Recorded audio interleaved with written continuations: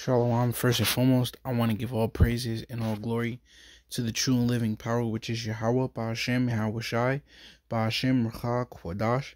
Yahweh is the true name of the Heavenly Father. Yahweh Shai is the true name of His only begotten Son, and there is no God beside them. And I want to give double honors to the apostles and elders of Great Millstone, who definitely rule well, who've taught us this truth, and honors and citations to the elect. So first and foremost, man, let me get the scripture. Search it real quick. This is Proverbs 23 and 23. It says, "Buy the truth and sell it not. Also wisdom and instruction and understanding." All right, now, of course, you could get, spiritual meaning behind this scripture. But this can also be literal as well, to where you buy the truth, you come into the truth, but you sell it not. In a precept to go with it, Yahweh Shai himself said, "Make not my Father's house a house of merchandise." So here it is. Let me search that scripture real quick as well, because pretty much, man, I want to get into how the so-called Christianity church is full of crap, man. It's full of crap, and it's not even scriptural. In their origins is damn near paganistic. So this is the book of John, chapter 2, verse 16. Well, I'll start at verse 13. "And the Jews' Passover was at hand, and Yahweh Shai went up to Jerusalem, and found in the temple those that sold oxen and sheep and doves and changers of money sitting. And when he had made a scourge of small cords, he drove them all out of the temple, and the sheep and the oxen, and poured out the changers' money, and overthrew the tables, and said unto them that sold doves, Take these things hence." Yeah, get these things out of here. "Make not my Father's house an house of merchandise." See that? So here it is. Yahweh Shai, who the world originally called Jesus, he got pissed off and almost lost it, when he saw the temple looking like a Harlem or something, where everybody's selling something, looking like the damn crossings in the Poconos, where everybody hustling and bustling. Yo, I got this. Like, what the hell? That ain't what the temple is about. That ain't what Yahweh Shai is about. So I say all that to say, how much more selling the actual doctrine, in the temple. Yo, you want to learn? You want to learn? You want to learn? You want to learn? Just give me $20. Give me $20. You want to learn? And you got camps that do this. IUIC, just to name one. I will never forget it. I will never forget I did a lesson on it years back. I seen it with my own eyes. This guy, Nate, was selling the 12 Tribes Breakdown on CDs for $70. For $70, he was selling the 12 Tribes Breakdown. Imagine that. Imagine him being back in the temple. Yo, I got the breakdowns, $70. It's only $70, So come on, Yahweh Shai didn't want you selling oxen and sheep and doves. How much more the actual doctrine of the truth, so that you can come back to your nationality and your heritage, man. So, just going back to Proverbs 23 and 23, says, "Buy the truth and sell it not, also wisdom and instruction and understanding." So yeah, you could say it has a spiritual meaning, to gain the truth, and don't sell it for anything, or pretty much don't sell out, don't give it up. Right? It's just like stocks.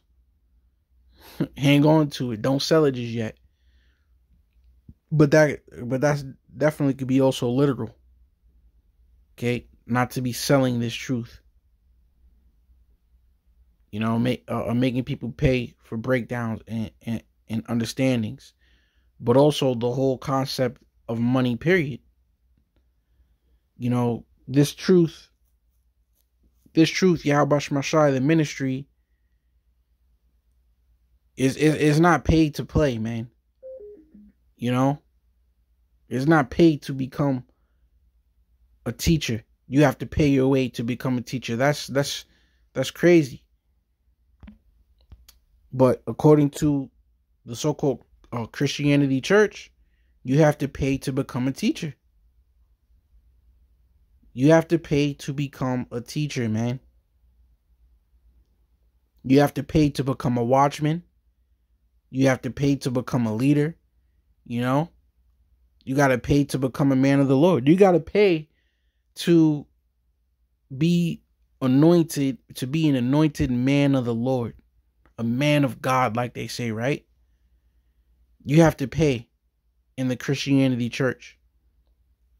And this is how much. It says per credit course for an online theology bachelor's degree. And let's get into theology real quick.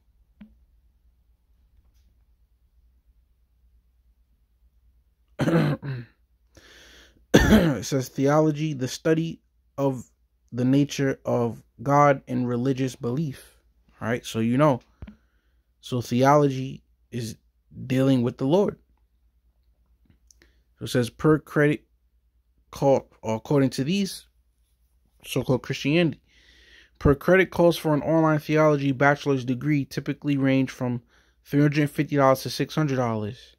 Students should expect to pay between $42,000 and $77,000 in total tuition, man.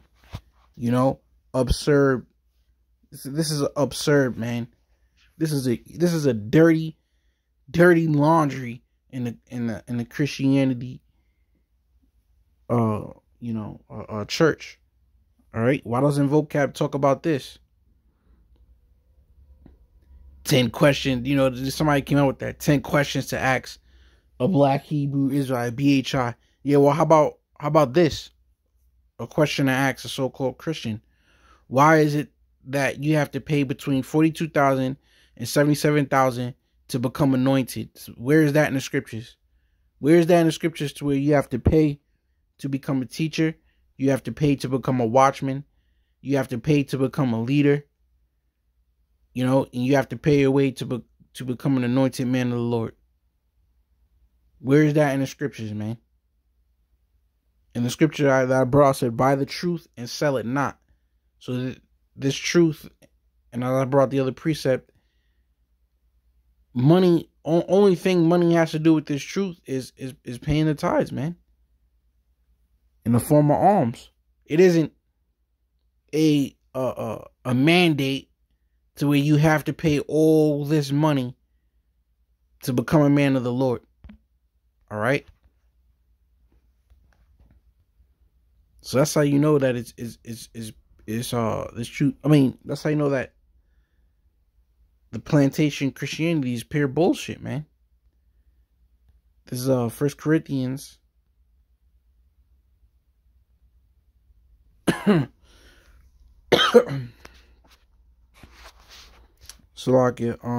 it is. 1 Corinthians 14 and 32. It says, and the spirits of the prophets are subject to the prophets. Okay, so it's becoming a prophet, becoming a man of the Lord is something that's natural. It's something that's natural to you, man. It's nothing that you have to pay for, pay your way for it, and then earn a degree. No, it's just within your spirit. You know, the Lord hits that switch, and you back out there in the highways and byways, teaching our people, man, and prophesying to our people, and even prophesying to the heathens. It has nothing to do with taking out loans, and here's the spirit of prophet subject unto the prophets, but all the prophets have to take out loans, you know, and go through 4 years of schooling, right? And buildings. And that's another thing. Go through school and buildings to officially say, all right, now that you got your degree, don't lose it. Don't lose it, you know. Now that you got your degree, you can officially call yourself a prophet. That's bull crap, man. You know? So this is just something to keep in mind off the rip when, you know, a so-called plantation Christianity tries to come and oh, we want to talk about this. We want to talk about, well, look, you done from the start. Because you have to pay about $44,000 to anywhere from $44,000 to $70,000 to declare yourself a man of the Lord. And that's total bullcrap, man. Then you got to go through 4 years of schooling in buildings to officially call yourself a man of the Lord. When the scriptures here says Proverbs 1:20, wisdom crieth without, she uttereth her voice in the streets. Not in the colleges. You know? Not in the schools, in the school systems. Okay? Wisdom simply cometh from the streets, man. You can take it to the street. It don't cost nothing to take it to the streets. All right? And ultimately, who's in the streets? The men of the Lord. So this is something to keep in mind, you know, when the so-called plantation Christianity think they got something to say. You ain't looking right from the start, man. So Lord was edifying, and I'm going to say shalom.